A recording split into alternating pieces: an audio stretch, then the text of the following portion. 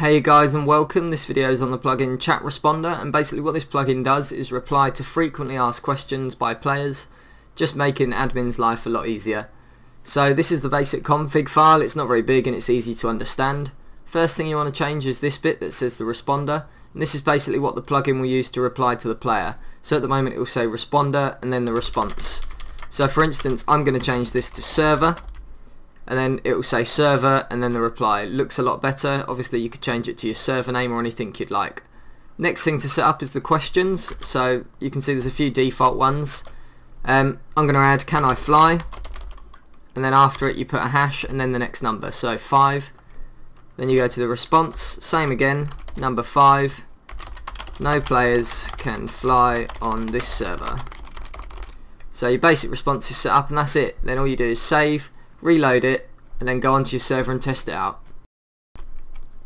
So I've just reloaded the server so we can test it out now. We'll start with the default ones. So we had hello, and as you can see I'm fine thank you. You'd obviously change that one, it's really pointless. Next one is how do I join? I don't know.